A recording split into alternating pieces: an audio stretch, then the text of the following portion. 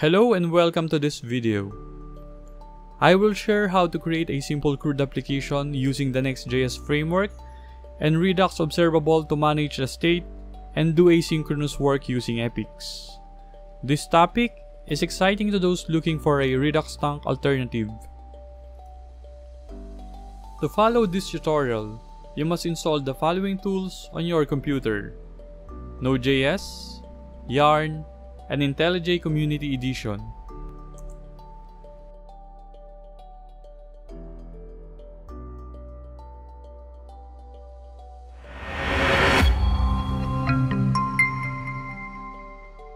We will begin with the outline of this series.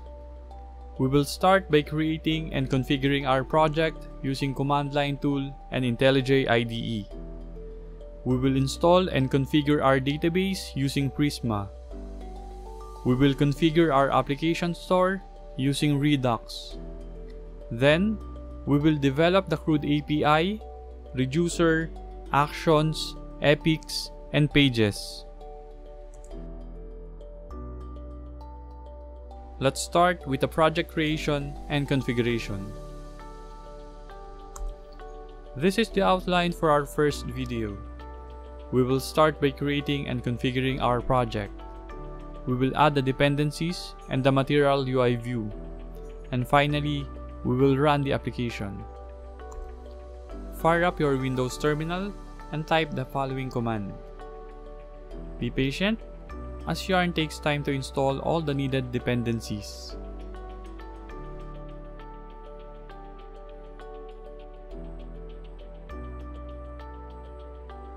We will open up our project in IntelliJ IDE to set up the configuration. We will add a new file, jsconfig.json.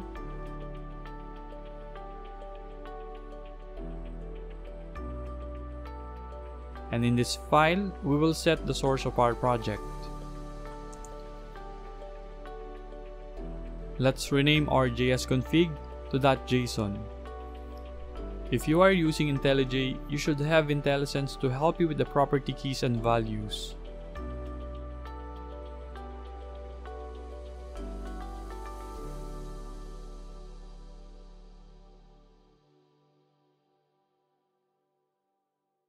Let's create a source folder.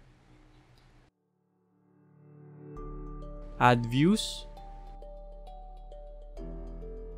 And add a user folder with a capital U. This folder will contain all our CRUD views.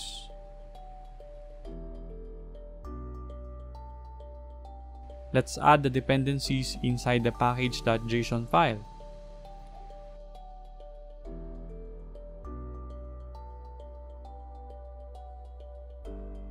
Here we have moment for date, MUI for view component, Prisma for database, Formik for form creation, Redux for state management, RxJS for asynchronous processing, and UP for form validation. We also need to add DB client and Prisma server in our dev dependencies.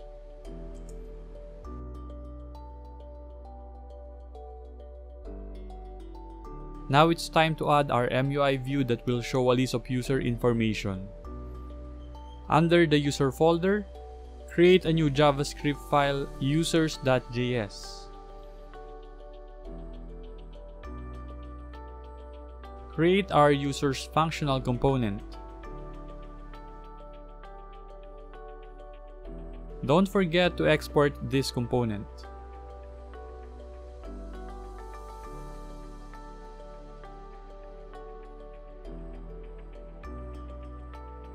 Here, let's type hello world inside the div.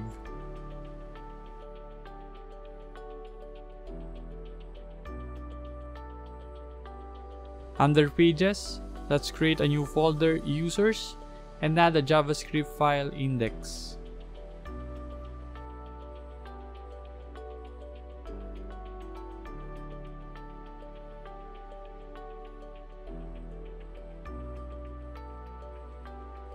Let's create our users page functional component. Again, don't forget to export these components as well. And here we can import our users views. But before we can do that, we must export it under views users folder. So let's create our index file and add an export line.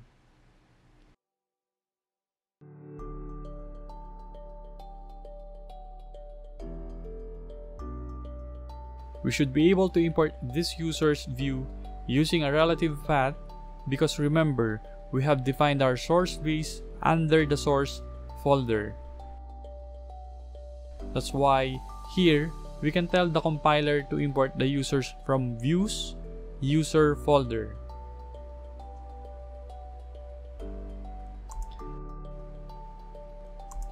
Remember, our source folder is src, and we can access the folders under it relatively. This makes importing easier. Thus, when we type in the URL localhost port 3000 /users, it should go to pages users index.js page. Then it will render the view under views user users. Let's build the application by opening the terminal and running the command yarn.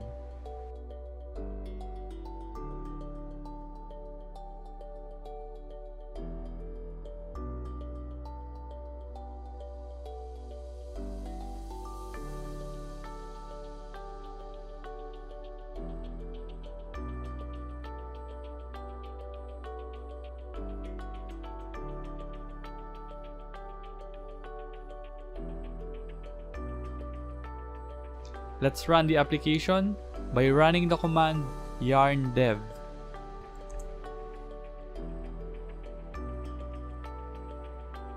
Open up your browser and enter localhost port 3000 to access the index page available under pages index.js.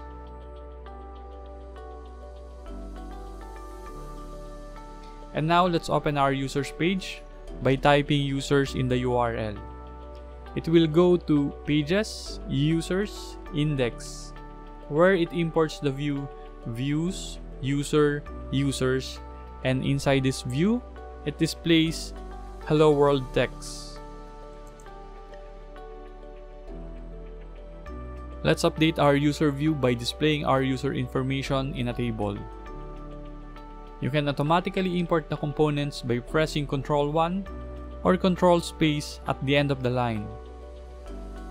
These are the information of our user: ID, first name, last name, email, and birth date. We will be using a table row to display this information.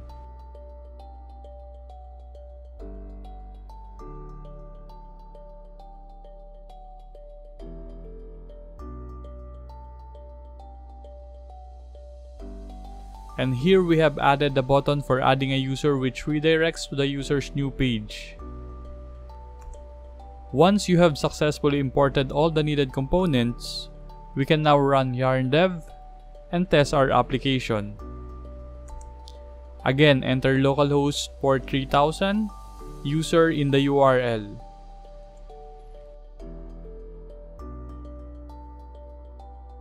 Oops, we have missed the user variable.